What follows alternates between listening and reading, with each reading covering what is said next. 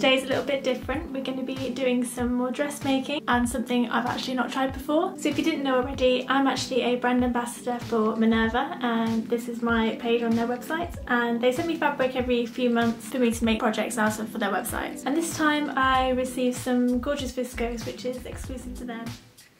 Their own designs, and they're really pretty. Definitely check them out if you can. It's kind of summery, but because it's now autumn and the colours are quite autumnal, I thought, actually, I've had a quilted skirt on my sewing list for the longest time, so why not do it in viscose? That's right, we are going to make a quilted skirt using viscose fabric. The sewing pattern I've gone with is this. It's the Ali skirt by NHPatterns. I've used some of her patterns before and I actually really enjoy them, and her sizing's usually spot on for me, so I'm hoping that this skirt's going to be just the same.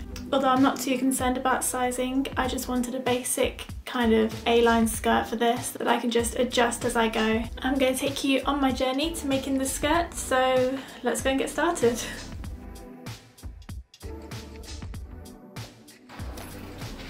This is a downloadable pattern, so I've gone ahead and printed the pages, I've stuck them back together with sellotape, and I've decided on what size I want to make the skirt up in. I've gone a size up for the skirt because I'd rather make something that's too big and then I can adjust it rather than making it too small and it won't fit me. So I'm just cutting out the front and the back pieces of the skirt from the viscose fabric. I've also cut the waistband from the viscose fabric too. Just putting the back pattern pieces to one side, and I'm going to start with the front. I'm using an 80-20 wadding, which is what I would usually use when I'm making quilts. And I'm just going to lay that out and place the front skirt piece on top.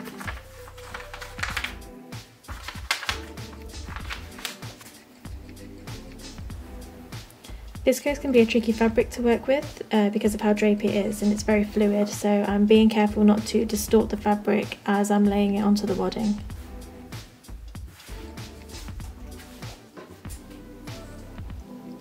I'm not so worried about stretching the fabric here because once it's quilted I can remeasure and just make sure it's the right shape afterwards. I'm just roughly cutting the wadding back here so I can start spraying down the viscose. To stick the viscose to the wadding I'm using a 505 adhesive spray, and this is a temporary glue but it's going to hold it in place while we sew.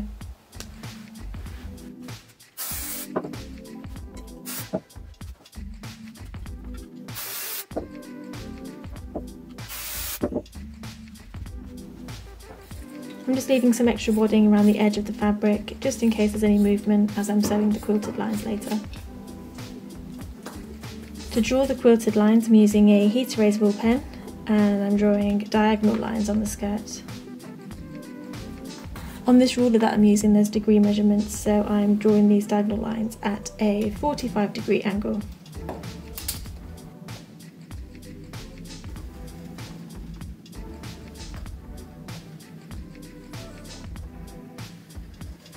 I'm leaving a 2-inch gap between each line, and then I'm going to repeat the same process in the opposite direction at a 45-degree angle with a 2-inch gap between each line.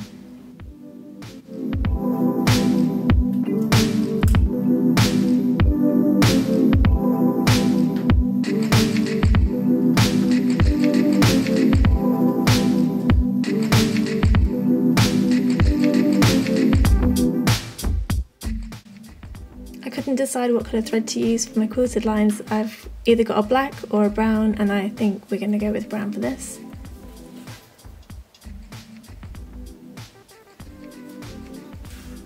So just changing my thread over to the brown on my sewing machine. And then I'm going to start sewing down the lines that we've just drawn. I'm going to start with one of the most central lines, and I'm going to sew a couple of lines in one direction and then change to the opposite direction, and that way I know that my skirt isn't going to distort too much. And then once those first few lines are sewn, then I can carry on sewing the rest.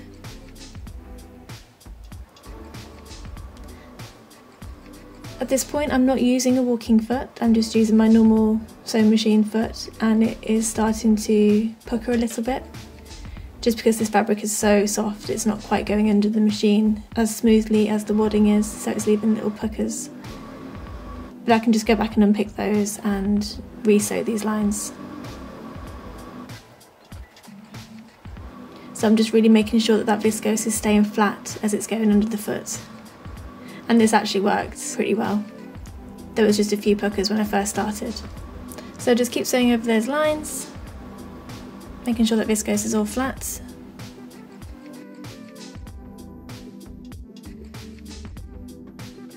And it looks a little something like this.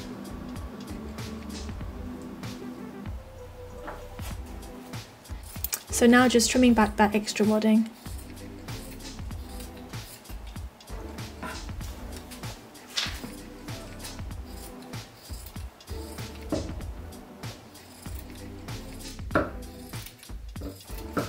And here is where I'm going to just remeasure and make sure it hasn't stretched too much. As you can see, it's sort of distorted on one side, so if I fold this in half, I will grab the pattern piece again and just recut to the right size. This is why it's good to make a size bigger, because if it does end up being a bit more distorted, you're not losing too much fabric.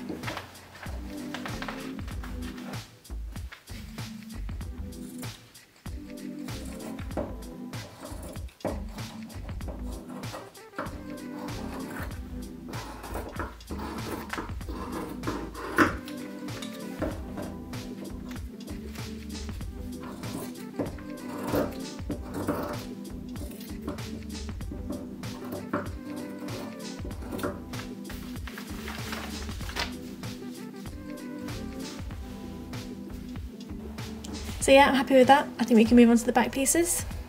So I quilted these off camera. I switched to a walking foot, which was much easier. As you can see, the back pieces are in two separate parts. So I've treated it as one piece and stuck it to the wadding like I did with the front, and then quilted the lines through both pieces so that the quilt lines should be pretty even once the skirt's made. And now I'm going to go ahead and trim back that wadding again.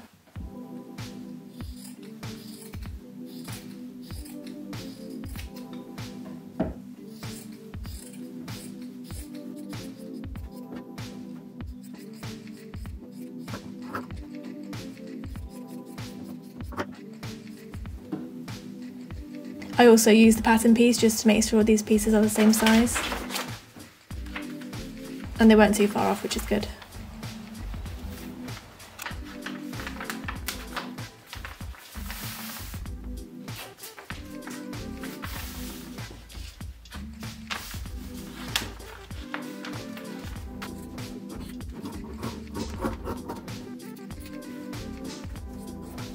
Now I'm cutting out my lining pieces. The pattern has separate lining pattern pieces, so I'm using those to cut out just from a cream, I think this is cotton poplin. So the front piece is cut on the fold and then the back piece is cut too.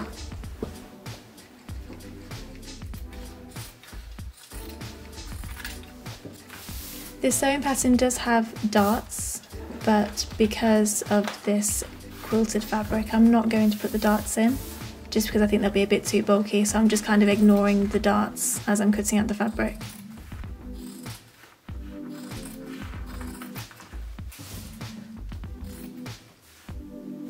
And then just with my waistband piece as well, because the rest of the skirt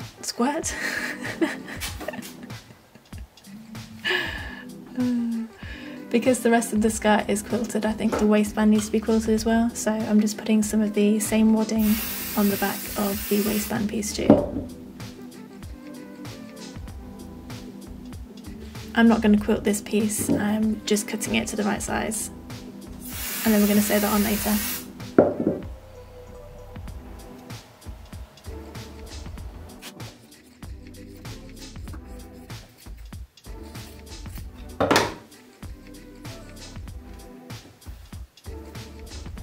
So now that my outer pieces are both quilted, I'm going to start constructing the skirt. So just following the instructions that come with the pattern, I'm sewing the back pieces to the front pieces down the side seams. And I'm using the same seam allowance here as is suggested in the pattern. and then once I've sewn these side seams, I'm just going to measure it against me and see how it's going to fit, because I've got a feeling I'm going to have to trim this back.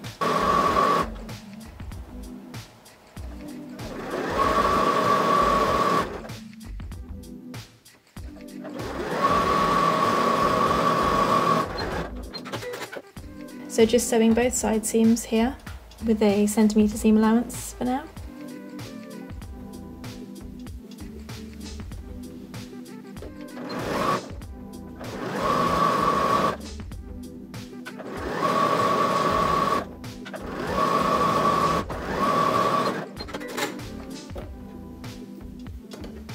So ignore my messy sewing room, but we're just going to hold up the skirt and just have a feel for how it's going to look. Because I did go up a size, I'm expecting it to be a little bit too big on me, which it is. So I think I'll just take an inch off both the side seams.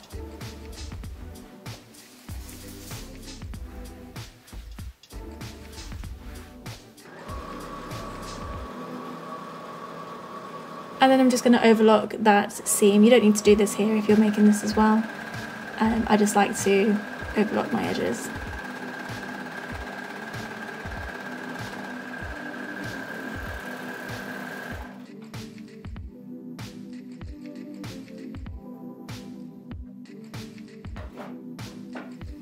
So now the skirt's the right size, I'm going to attach the waistband. So the pattern says that the waistband is actually cut slightly smaller than the finished skirt so that it can be eased in. So I'm just going to pin both sides of the waistband to the skirt and then just ease the rest of the waistband in just by pulling on the waistband slightly. Because this wadding is stretchy, that also helps, so I'm just going to stretch the waistband to line up with the top of the skirt and then just sew that in place. I'm just taking it nice and slow, just making sure that those edges are lined up as I'm sewing. And I'm using a centimetre seam allowance here again. I'm quite an impatient sewer, so I don't tend to pin so much as I'm sewing. But if you are doing this as well and you'd like to pin the waistband in first, I'd definitely suggest doing that.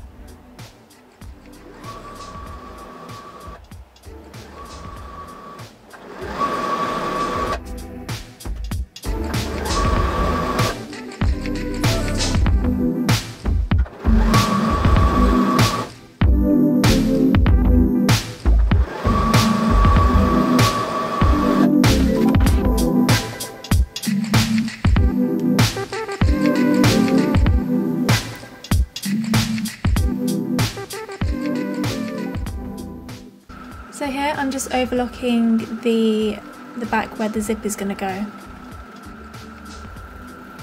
So the two back seams are now sewn with the overlocker. Now I'm going to pop the invisible zip in. I've done this a few times, but it's really handy when the pattern comes with instructions for invisible zips, because it is good to have a read and just re-jog your memory with invisible zips. So with this pattern there's a whole section on fitting the zip, which is really handy. So for me to work this out, I have the zip the right way up and then open it and then flip the left side over so that the teeth are facing outwards and then pin it in place.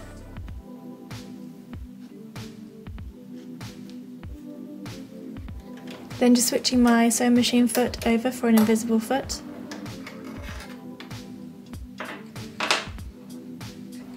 And you can see close up here it's got two ridges depending on which side of the zip you're sewing.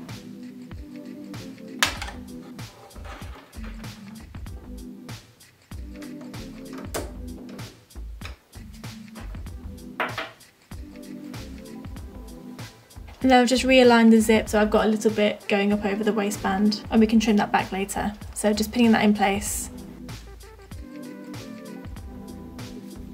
And then I'm going under the left hand side of my zipper foot and placing the teeth into that groove. And then we can start sewing. If you're doing this, you just want to make sure that the needle isn't going over the zip teeth, because they won't work if it does. So you can always readjust the positioning of the needle if it's a bit too close.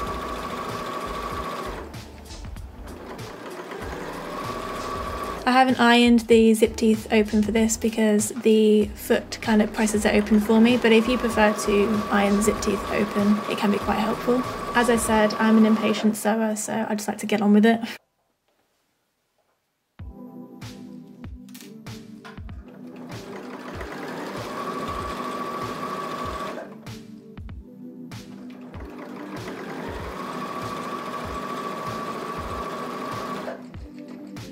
And just at the end here, I'm just going back over my stitches. And that's one side done.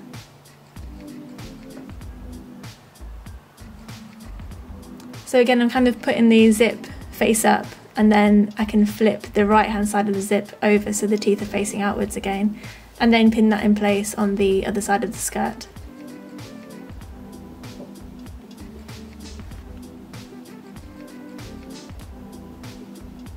And just making sure that that point where I stopped on the left hand side is at the same place I'm going to stop on the right hand side.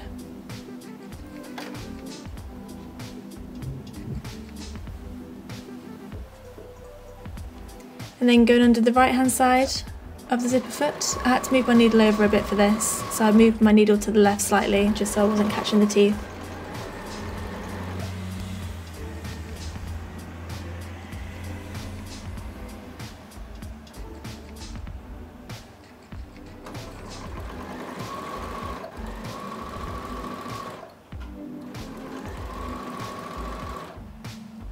And sewing right down until I get to that same point where I stopped before.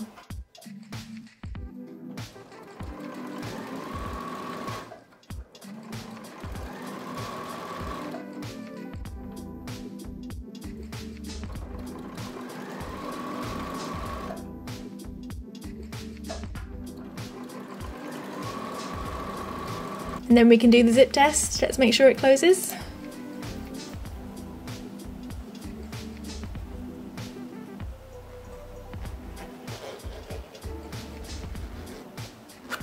Yeah, perfect. Hooray! I'm happy with that, let's move on. So I'll change my foot back over to my normal sewing foot.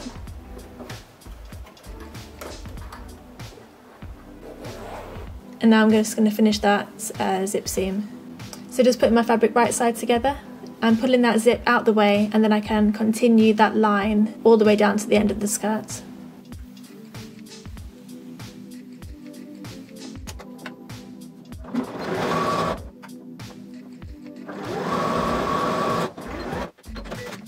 And just turning that right out and just turning that right side out so I can just test it's all working fine.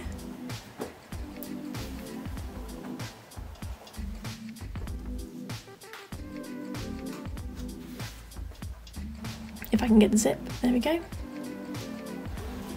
Yeah, I'm happy with that. So moving on to the lining, just in the same way that I'd sewn the outer pieces together. So I'm just sewing the lining in the same way I did with the outer, and I'm just using a larger seam allowance again, just to make up for the size difference. So sewing the back pieces to the front.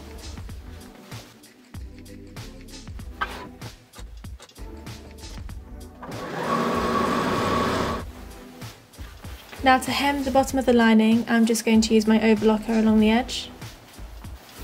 Because you're not going to see this from the outside, so I'm not too worried about folding over twice and hemming. I'll just do it quickly.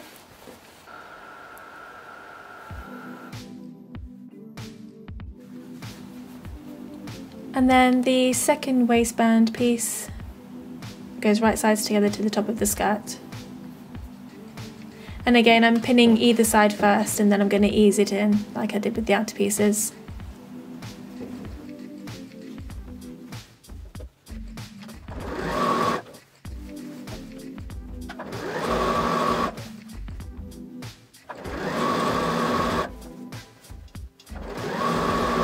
So now the lining of the skirt is right side up. I'm going to place the outer part of the skirt on top, and we're going to line up over the top of that zip.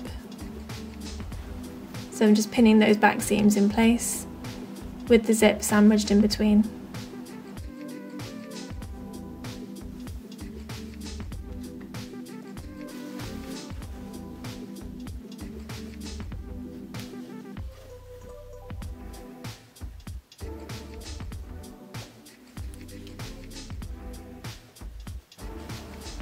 And I'm just pinning around the waistband as well, so that everything's all lined up.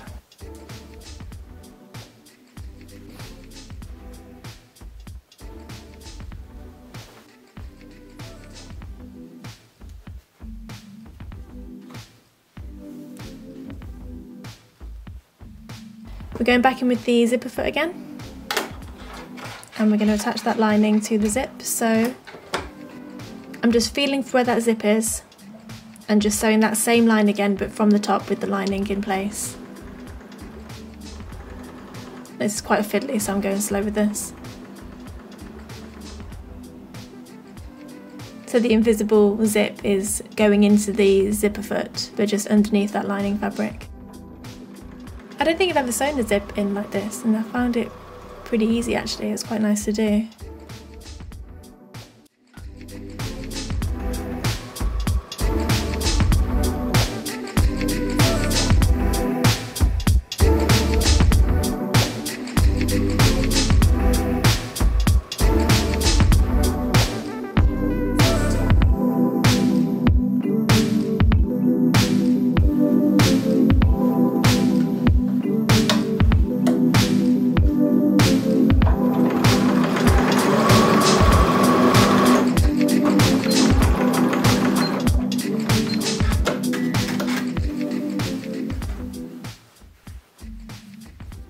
And then repeating on the other side as well.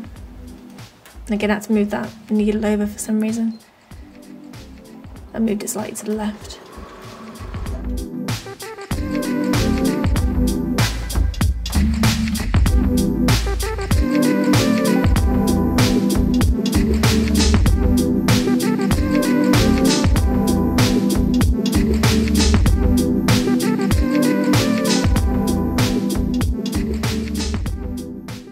And then back stitching at the bottom so that it stays in place.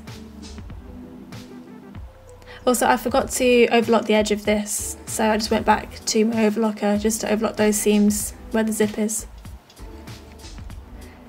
So now the lining and the zip sewn in, I'm just going to sew around the waistband, and I'm just trimming back those extra pieces of the zip that are sticking up.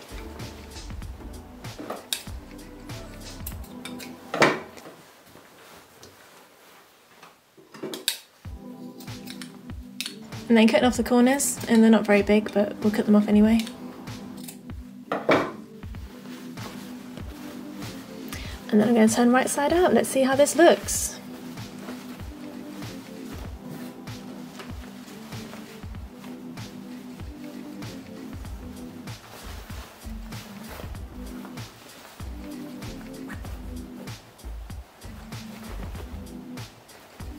So the waistband's a bit tricky. I think I'm going to just stitch in the ditch around the waistband so it stays in place.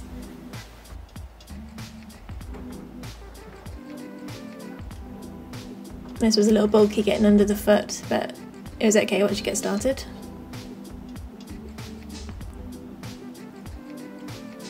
Just giving it a shove.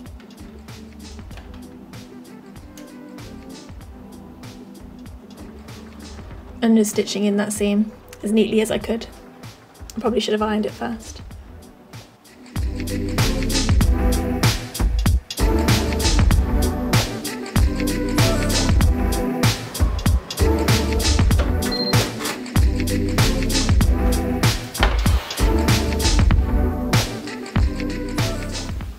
Now that's done, we can take a little look. Yeah.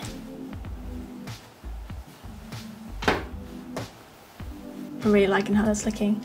So now all we need to do is just hem the bottom. So I've gone around the bottom of the skirt with the overlocker, and then I'm just going to fold that overlocked seam inward slightly to hem the bottom. So just folding over and then sewing in place. I thought this would be a bit better than folding twice to hem, just because of how bulky it might be. So just folding once I think is much better.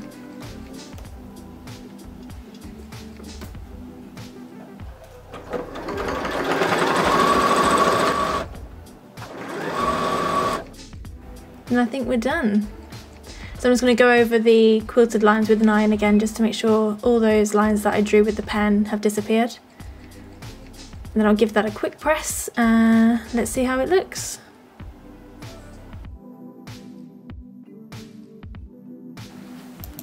Ta-da! I'm really happy with this result. I think it turned out really well. I'm surprised it's not as bulky as I thought it was going to be. I thought it was going to be really padded, but I think because it's such a lightweight fabric and quite a thin wadding as well, it worked out really well. And it's going to be a really nice piece in my winter wardrobe. like I styled it here with tights and a jumper. I think it's just perfect. My only qualm is that the waistband is kind of folded over, so I've got that crease line, but I think maybe if I'd put a stabiliser on the back of the fabric, that might have helped. But yeah, really happy with the result.